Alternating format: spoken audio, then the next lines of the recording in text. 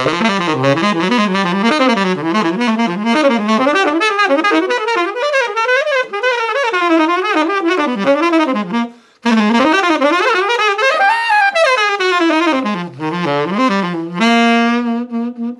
guys, Happy New Year to all of you watching this one upon release here. Just got done playing a bunch of dates on Chris Botti's iconic Blue Note holiday residency. It was really fun playing on that.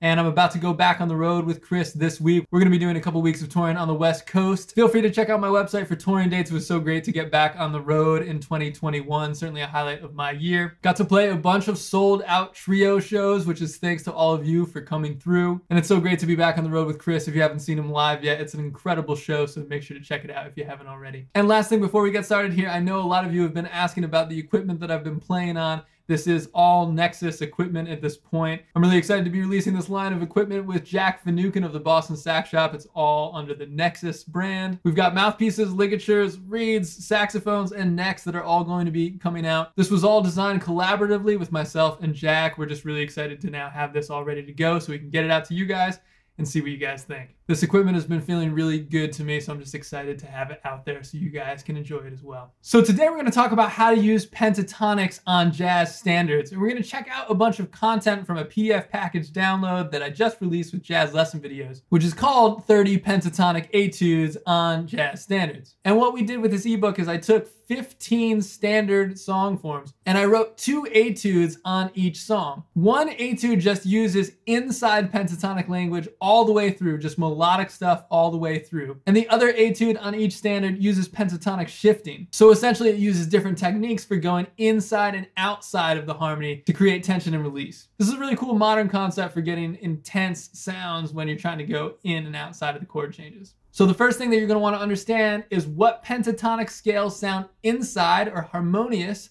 on what chords. So in other words, what's going to be your inside tonal option on a major 7 chord, a dominant 7 chord, and a minor 7 chord to start. So the first thing that we want to know is what is a major pentatonic scale? So the easiest way to think about the major pentatonic scale is just thinking about a major scale itself and just taking the first, second, third, fifth, and sixth degrees of that scale. That's going to leave you with a 5-note scale, which is the definition of a pentatonic scale. So the first thing to consider is that on a major 7 chord, your traditional option is just going to be playing a major pentatonic scale from that common root. However, you might find that that sounds a little bit hokey. It's not bad, and I use it myself all the time, but you might not want to use it as your only option. So a C major pentatonic scale over a C major 7 chord is going to sound like this.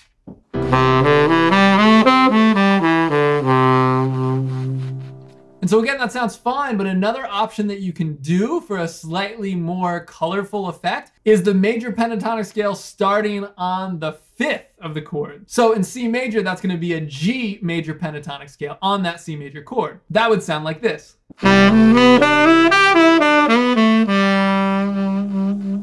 Now you could also think about that if you want as an E minor pentatonic scale on a C major 7 chord.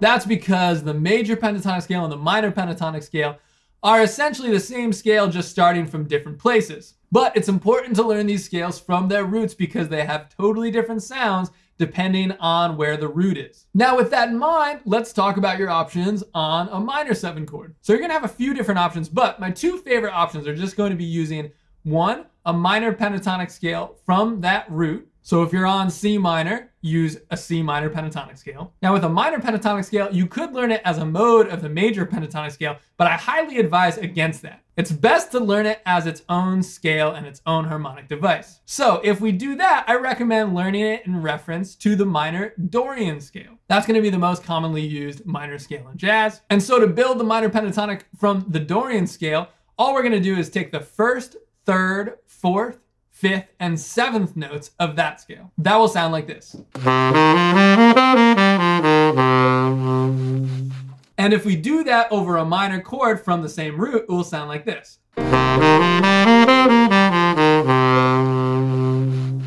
Now the other option that I really like for sounding inside on a minor 7 chord is going to be using the 4 dominant pentatonic scale. So that means if we're in C minor, we're going to use a dominant pentatonic scale from F. That will sound like this.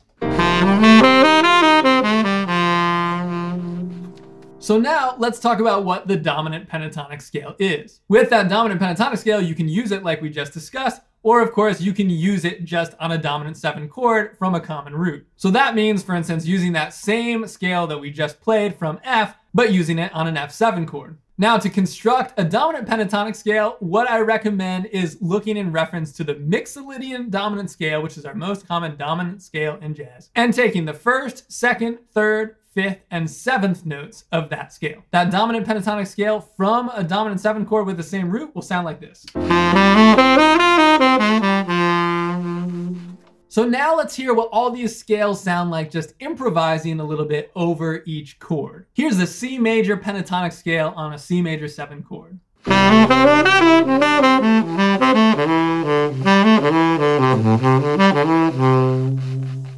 Here's a G major pentatonic scale on a C major 7 chord.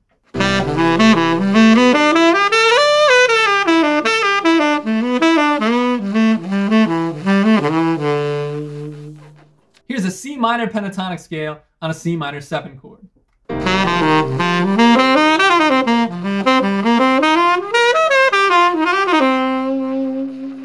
Here's an F dominant pentatonic scale on a C minor chord.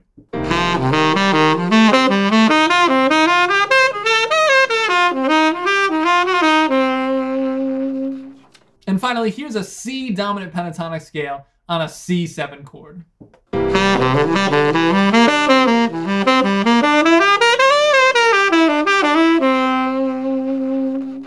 So now that we know what pentatonic scales you can use on the 3 most common chord qualities that come up in jazz, let's check out what it sounds like to use these sounds in real lines over a standard chord progression. And so what we're going to do now is we're going to check out content from that Etudes PDF download. And so you're welcome to download that off of the Jazz Lesson Videos website if you want to see these full charts. And so one etude from that book covers a lot of chord changes. We'll check that out now to see how to use these pentatonic scales in a melodic way over a standard. And that's an etude on a tune that we call All the Things That Could Be. And I'm sure these chord changes are going to look familiar to you. And what you'll see in these first 8 bars here is we're only using notes from pentatonic scales that sound harmonious and inside on each chord. So we have a lot of changes here, and it gives a nice opportunity to practice playing these different scales through a lot of harmony. So on the first 4 bars, you're just going to see a G minor pentatonic scale, a C minor pentatonic scale, an F dominant pentatonic scale, and a B flat major pentatonic scale. So all just very inside here. But you'll notice what makes this stuff work and sound nice and melodic and inventive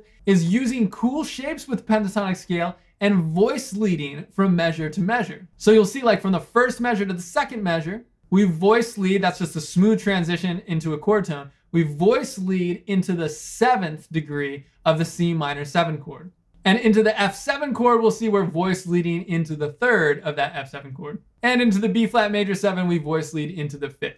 On the E flat major chord, we see just an E flat major pentatonic scale. On the E minor, we just see the E minor pentatonic scale. We just have a couple notes on the A7 from the A dominant pentatonic scale.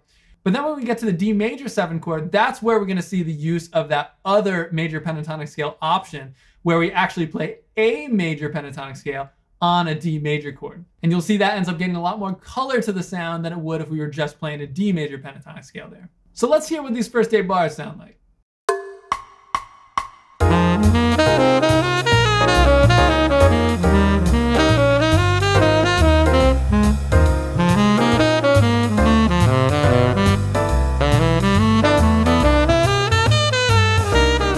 All right, so that's a great example of how to put inside pentatonics into practice over a jazz standard. But as I mentioned earlier, you can also shift inside and outside of tonalities using pentatonics. So let's check out some content from a pentatonic shifting etude that I wrote on a song that we're calling Don Lee.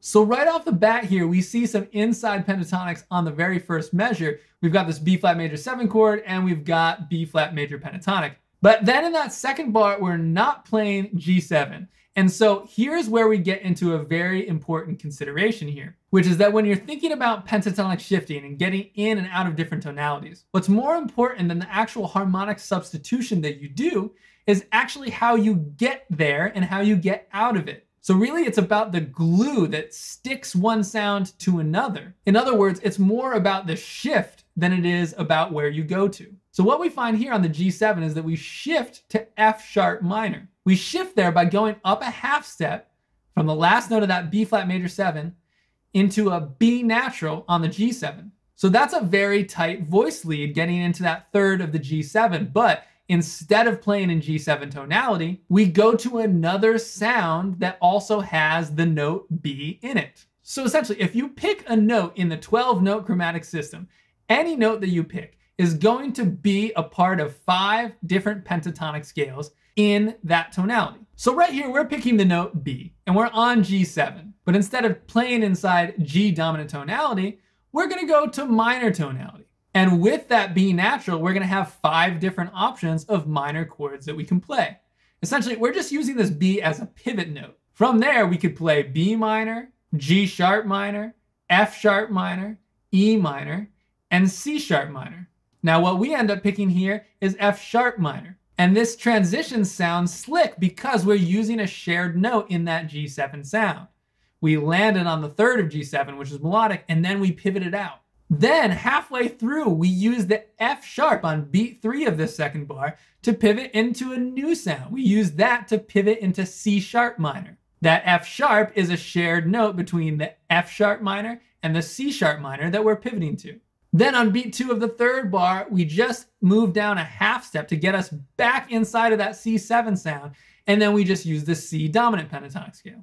Now it's important to know that when you're soloing and using this stuff, when I'm soloing and using pentatonic shifting, I'm not literally thinking in my head, oh, let me go to that tonality and then that tonality and then let me do that and that. The idea is to just get a hang of using these notes as anchor notes to just go to different places and then come back inside. Again, it's more about the glue that brings the line together than it is the actual substitution that you go to. Any substitution that you do is going to sound outside. It's just a matter of how outside it sounds depending on how tense the substitution you're using is. So again, with a lot of the etudes in this book, we're actually focusing more on the shifting than we are on the specific substitution. That being said, it can still be awesome to just do traditional subs using pentatonics.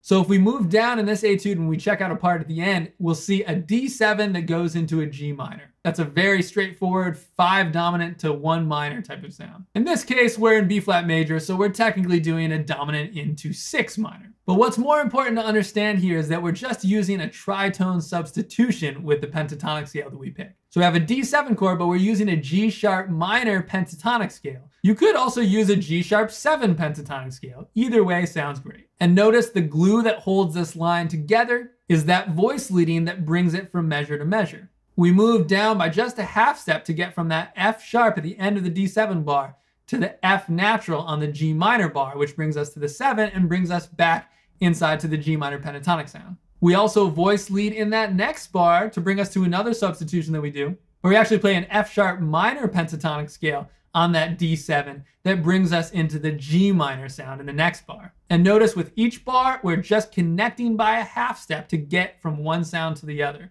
All right, guys, so I hope you've learned something about how to use pentatonics on standards here. The most important thing to do is just get started. The hardest step is always the first step. Once you jump into this, you might be surprised about how fast you can start having fun with it. And if you want a resource to start getting into the inside and outside pentatonic sounds, you're definitely welcome to download that PDF package at jazzlessonvideos.com. Again, that's called 30 Pentatonic Etudes on Standards. With that, you'll also have recordings of me playing each etude as well as backing tracks as a resource for you. All right, guys, thanks so much for watching this video. Again, I hope you learned something and looking forward to seeing you guys next time. Make sure to leave a comment in the comment section below just to let us know what you want us to cover next. Happy New Year and happy shedding.